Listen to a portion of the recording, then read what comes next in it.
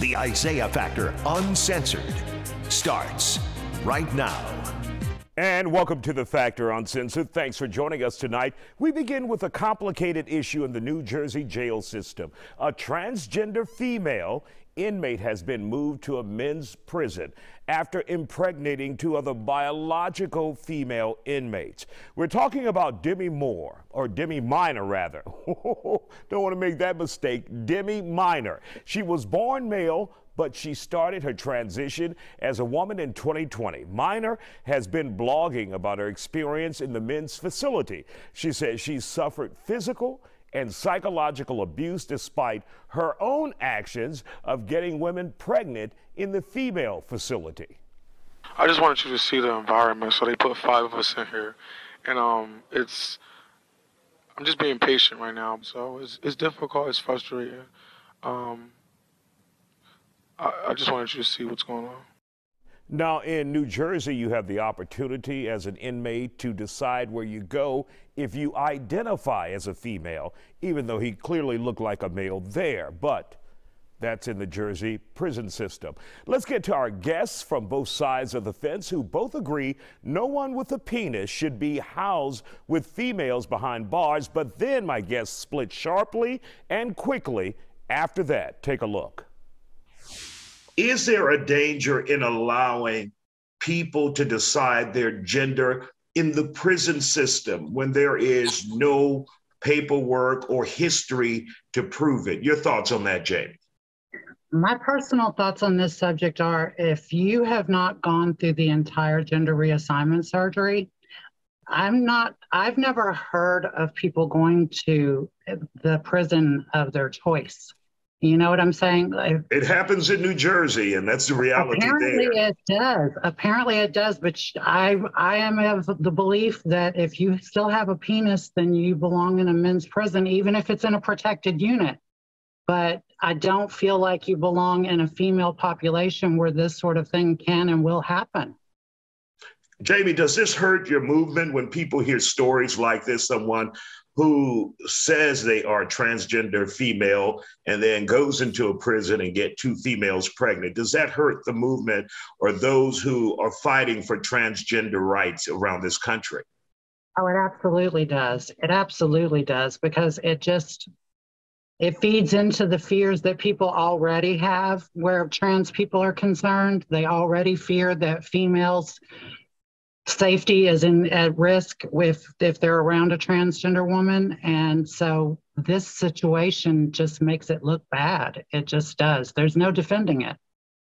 And Tex, that's what we had here in the city of Houston a few years back when the bathroom ordinance came up. This is the type of thing you guys were concerned about as conservatives out there. Absolutely. And I was very excited to be the tip of the spear on that and to do my part. Obviously, Marinese Parker came after me. She didn't like me standing up for the real women and children of our city. But that's what it took, was real men to stand up and be able to protect. Let me be crystal clear. What's happening right now is that the truth is advancing on the LGBTQ deception that was over our city here in Houston, all across Texas, and all across America, and all across the globe. There's no such thing as a trans anything. There's no transgenders. There's only 2. There's no trans woman. There's only a woman. Only a man can get a woman pregnant, and only a woman can get pregnant. So all this confusion is all come about because of the Democrats writing these crazy laws and these policies. And now it's all being exposed. And Yahuwah, which is the Hebrew name for God, he hates pride. And it says right there in Proverbs 11:2 that when pride comes, then comes disgrace. And so this is why this community is saying, oh, this isn't making us look good. Because the bottom line is this: there's only 2 genders. What is right, and what is wrong is wrong. And these people are evil, they're wicked, they're perverse, and this is what you get. You don't get anything good from it. So the Democrats agree with this. Tex, let's hear from Jamie really quick. Go ahead, Jamie. I literally was in agreement about the fact that nobody with a penis should be in a woman's prison. I said that. But to turn around and to say that I don't exist, you do not. You're a man. Existing this way for 38 years. 1 second, Tex. You're a man. I'm not a man, not in the eyes of anyone. Tex, 1 second. You can only hear one at a time. Hold on, Tex. Go ahead, Jamie. If you find a part of me that's a man, you know what you can do with it. That's what I have to say about that, because there is no part of me left that was ever. I wasn't born a man, I was born an infant, and I grew into a girl who grew into a woman. And whether you like that or not, that's just the fact of the matter. Okay. You've been deceived, and that's the fact of the matter. You are a man. And so this is the craziness that I'm talking about. We let these people out of the closet and everything's getting crazy. What we all need to do is we need to return everybody back to their closets, lock the door, and throw away the key. What do you think of that? Could you be more prejudiced? It has nothing to do with that being prejudiced. It's called being what is right, what is good, and evil is evil. You live a very evil, wicked, and perverse lifestyle, and the evidence is before all the viewers. All the viewers are looking at you right now. Tens of millions of people are looking at you, and they're saying, that dude is a man. They're not saying that you're a girl. I hate to, bust your bubble, but that's reality. Live in the real world. Live in the real world. I'm a comedian. I'm not evil. I'm a comedian. I'm not evil. First of all, okay? I'm not coming on here and calling you names and telling you what you are or not. That's on you to define yourself with.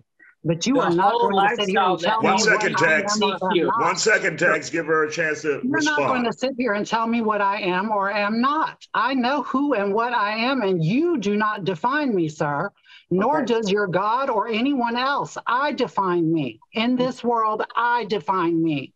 Sure. So the whole pride movement within the LGBTQ community is that you guys are so full of pride, and you guys are sitting there puffing yourself up. You're so arrogant, and you make everything being offensive and repulsive, and that you're superior amongst all of us that are normal. And that is wrong. That's full of pride, and that is evil. It is not good. And that is wrong. So the LGBTQ community is being exposed, that all the perversion is being shown. And this is why we get crazy news stories like this. This is why we get men sitting there trying to pretend to be a woman and playing a basketball like a Brittany Griner, who's actually a guy, it's not a woman. You get these people out here jumping in the swimming pool. Tex, that's not accurate. I'm not going to let you just go wild with misinformation here. Brittany Griner is a female. The deception is what's being exposed. And so much so in this case right here in prison, it's being exposed. It's all in due time. It's all in due time. All righty. Well, we want to thank you guys for joining us here on The Factor Uncensored. We appreciate you